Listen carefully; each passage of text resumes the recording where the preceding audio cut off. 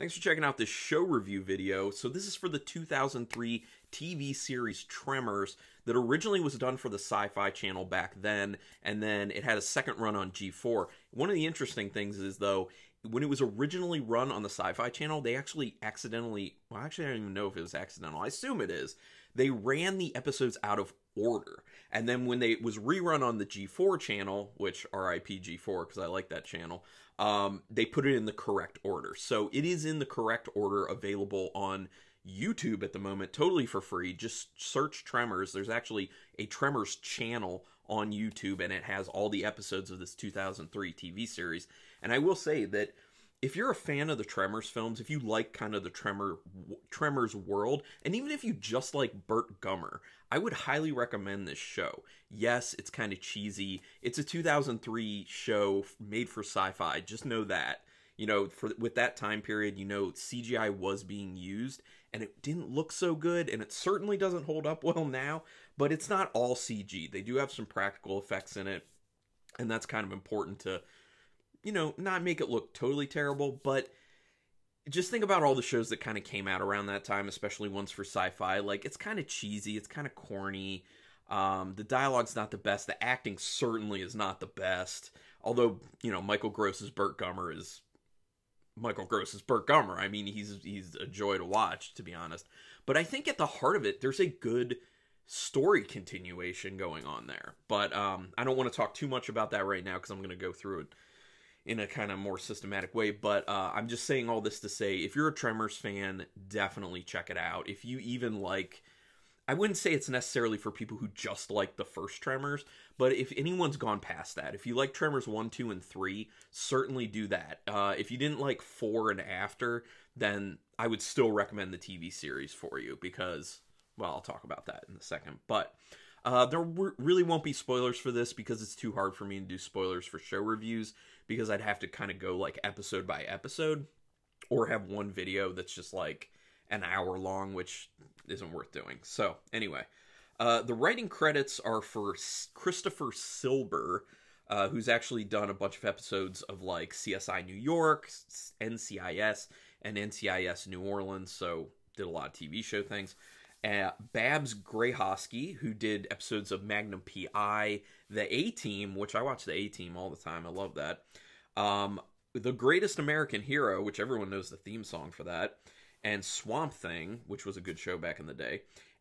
John Schulian, who wrote episodes for Miami Vice, Hercules, Jag, and Xena Warrior Princess, which if you remember like Hercules and Xena Warrior Princess, it's the same kind of look, same kind of feel for the show, to be honest. Like, just think that time period.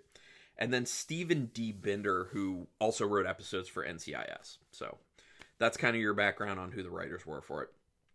So this series actually came out after Tremors 3 Back to Perfection, and it was produced at the same time they were doing Tremors 4, The Legend Begins, which Tremors 4, in my opinion, is probably the worst of all the Tremors films.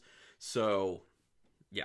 But, and honestly, like, Tremors 4, I don't even think it matters if you watch that, because it's like this kind of really stupid backstory that you just don't even really need. So you can kind of just skip that.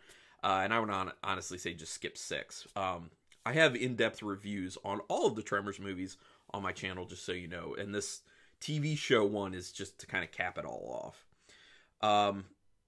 Brent Maddock and S.S. Wilson, they had written the script for a bunch of the show episodes way back, like in 1993. But it ended up not happening. So they had this idea a long time before that, like 10 years earlier, and it just never took off. So when it finally did, they ended up recycling a bunch of the material from these original scripts, and then these new writers kind of took that original material that was intended for a series and just kind of turned it into something more for that time period, I guess. So I think it's good because it has some good tie-ins to the first 3 movies for that reason, because of, you know, kind of recycling stuff from Maddock and Wilson. So that's, you can tell that when you know it and then you're watching the show. In 2017, Sci-Fi ordered a pilot. This pisses me off, by the way. Not like really, you know, it makes me sad, kind of. In 2017, Sci-Fi ordered a pilot for a new series with Kevin Bacon in it. Yes, a new Tremors series with Kevin Bacon. Obviously, it didn't happen. Vincenzo Natali was supposed to be directing. Okay, Vincenzo Natali, who did like Cube and Splice, Natali and Kevin Bacon Tremors series, it would have been great. Then in 2018, Kevin Bacon announced that the network decided not to move forward with the show. Sci-Fi, what are you doing? You put the 2003 Tremors series on TV. You can certainly do another one with Kevin Bacon, because here's the thing. This is why I'm sad about this. I've watched all the Tremors movies. I watched this series. The only thing missing, overall story-wise, for all the Tremors stuff is what happened with Val. There's no follow-up after the first Tremors movie of what happened with Val. I assumed that's what we were going to get with another series, and I feel like that would have been so nice, not just because it's more Tremors entertainment, but they could have really filled in all the gaps and kind of put a neat bow on the story. Just saying. Then that makes me sad. I know I'm getting a little too wrapped up in this, but when you watch all the Tremors movies and the TV show, you get immersed. I'm just saying. The Graboids traveling through the ground in this is done in CG. Just know that. It looks terrible. They do like a little bit of underground of them going through, but the worst of it is, you know how in the original movie you'd like see the hump of the Graboid underground? And they did that with practical effects, so it looked good. Well, they do that with CG in the show, and it looks awful. It looks really bad. It's very laughable. A lot of CG is very, very laughable. It's terrible. But if that doesn't bother you, or if you like that because you can laugh at it, then you're going to be fine with this, because that's the worst part. That's the thing that might take you out of this most. That and, you know, some of the acting, but they do practical effects for a bunch of the Graboid type creatures, so that's good. It does pick up right after Tremors 3 with Melvin trying to, you know, move into perfection with some development stuff. There's a little bit dealt with that throughout the series, but not as much as I would assume going into it they were going to do.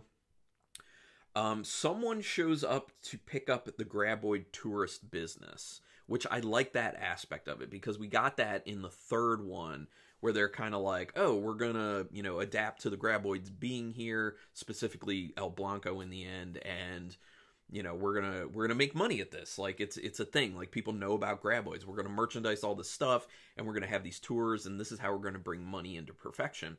And that's kind of a lot of what happens with the show, is it's really like a day-to-day of those people living in perfection and how they're dealing. And one of the big things is they're dealing with living with El Blanco, that white Graboid that's relatively passive for a Graboid in the show. And so it's just interesting to see kind of how, like, they build their lives around this one Graboid, and then there's a bunch of other, you know, crazy stuff that ends up happening, obviously. But it's not all Graboid related, although it is like nature related. I'll talk a little bit more about that in a minute. But I don't know, it's just interesting, especially if you're into the Tremors universe, to just see the day-to-day in the town. The interactions between the characters are where I think the dialogue and the scripts really shine, because like you feel the relationships between them, and that's what I like most. Like, those are they feel like real relationships. They're well fleshed out. There's good comedy to it, in my opinion, and it's just enjoyable. It's light and it's fun, and it's truly one of those shows that, you know, if you're doing something, you can just throw it on in the background, and you don't have to fully pay attention, but you're hearing all the dialogue, so you know what's going on for the most part. Yeah. So Bert is typical Bert in this, which is pretty much what matters the most. He's not in every single episode. I think he doesn't show up in one or two episodes, actually. Actually, the last two episodes, he doesn't even show up at all, which is weird. They have an explanation for that, so I wonder if maybe Michael Gross, like, just wasn't available, or I don't know what happened there. That's an interesting thing I just thought of. But yeah, he's in all the episodes until the last two, and probably not a coincidence the last two are maybe the weakest. The last episode by far is the weakest of all the episodes, which kind of sucks. And there's 13 episodes, by the way. So there's plenty to watch, and they were made hour long for TV, so available on YouTube. They're like 42 minutes ish, because they don't have commercials, obviously. So yeah, but Bert, when Bert's in it, Bert's typical Bert, and that's very endearing. That's what a lot of people look for. So because it's made for TV, there's some things that look bad, like the CG dust in particular. There's like CG dust in it. I'm like, why would you do that? Just use real dust, because the CG looks terrible. And shaking cameras to simulate shaking ground. Like, it's one of those things you can tell for sure, kind of like the old school Star Trek, where they just like shake the camera and everyone's like, oh, you know what I mean? So, just corny things. Dean Norris is in this as a government agent, which is great, and there's a lot of good back and forth with his character, Twitchell, I think is his name. Yeah, his name's Twitchell in it. His character and the people in the town, because they don't really like dealing with him, but for the fact that he keeps showing up because of the government's involvement with the town because of the graboids, he kind of becomes a part of the town in a sense, and they eventually kind of like accept him as part of the town, but they also still have this bit of a contentiousness with him, so there's a lot of, good back and forth banter. The second episode really does pick up, and the introducing of someone that you think can kind of be like Bert was a interesting aspect to it. I mean, there are a lot of interesting story aspects that they throw in here, and it sometimes it seems like it's a little bit X-Files inspired. Now, I don't want to say that to mislead people. It's not like the X-Files. X-Files is way different, way better written, way better done, so don't think that. But there's some kind of like X-Files inspired elements to the show, I will say. And you'll see what I mean if you watch it. A character named Tyler is the new Jack from Tremors 3 Back to Perfection, just so you know. He's the guy who kind of comes in and he takes over Jack's tourist business to like show graboids. So I like that aspect of it. In the beginning I was like, acting wise he's not that great, but he actually does get better as the time goes on. So I started to actually kind of enjoy that character. There's a typical corny style of TV music from this time period, and that is definitely what's going on in this series. So if you think back to that time period, those types of shows, Hercules, Xena Warrior Princess, stuff like that. Think about what that music was like. It's corny. It's not great. Like the the CG, the music, stuff like that, they just don't hold up. They just don't. So when you're watching it, you have to remember it was that time period. The tourist aspect of the town is probably one of the most fun things about it, and Bert's survivalist stuff is a lot of fun too, because he's still doing that in this show, and that, adds more comedy to it. It adds more kind of adventure and fun to it. There's a plot point about halfway through that really ups the ante on what's going on and opens possibilities for a bunch of other problems that happen. So for that reason, honestly, I really would have liked to see more than just one season of this. I think they had plenty of places they could have gone, because you think about it and you're going into it and you're just like, how are you going to do 13 episodes of, graboids, shriekers, and ass blasters? And they don't. They throw something else into the mix, and it doesn't feel out of place. It feels like it definitely fits. It kind of expands the universe of Tremors, and it expands the problems of the town of Perfection that, would set it up for doing many seasons of a show like this. And I'm just sad we didn't get more of it. I guess I'm part of the problem of why that didn't happen, because I didn't watch it back then. I'm watching it way later. So El Blanco is somewhat of a character in this, and I think that's a very fun element too. So, you're seeing all these interactions with the people in the town, but then El Blanco almost feels like they're one of the people. El Blanco's almost one of the people in a way, because a lot of things are kind of built around that. Since it's about the day-to-day imperfection, it ends up becoming a somewhat over-the-top story about human resilience in the face of nature, but also nature that's meddled with by human beings. It's hard enough for humans to deal with the harshness of nature, whether it be creatures or natural disasters or things like that, but it's even tougher when humans get involved and they somehow mess with that environment, they mess with that nature and make it worse. And that's something that's kind of at play in here. So it was hard enough when just graboids and shriekers and ass blasters show up, which, it's kind of like that's what they do with the movies. In the beginning it's just the graboids, and that's tough to deal with. and then it changes in the next movie to shriekers too, and that's even tougher to deal with. And then in the third movie, it's ass blasters, and that's even tougher to deal with. And I feel like with the show, they continue to build on that, and they add even more, and there's even more to deal with. So it just keeps, it keeps with the movies. It really does. Yeah, and like I said, the final episode really does fall flat. It was pretty boring, definitely the worst and most boring of all of them.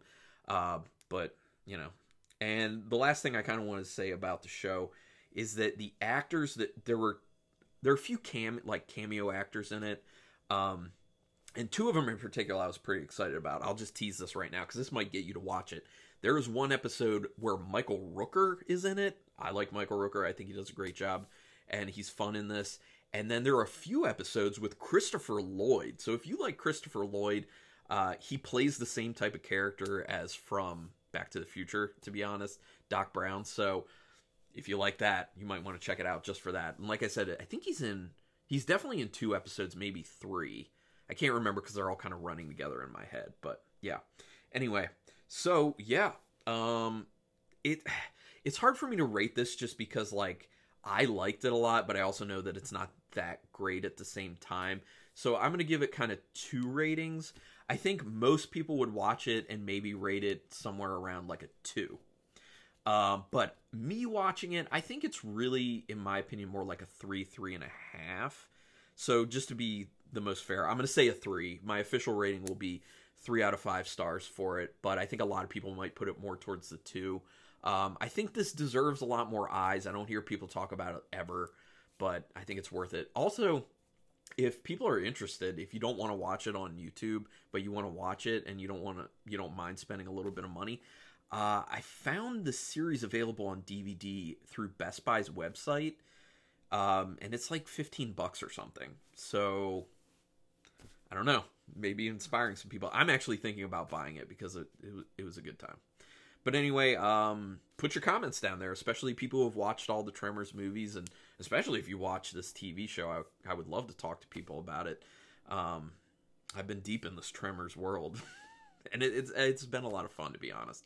So anyway, put some comments down there, whatever you want to talk about. Do me a quick favor, though. Hit the like, but mainly hit the subscribe button, because the majority of the views I get on videos are from non-subscribers, and it would really help out if it's from subscribers.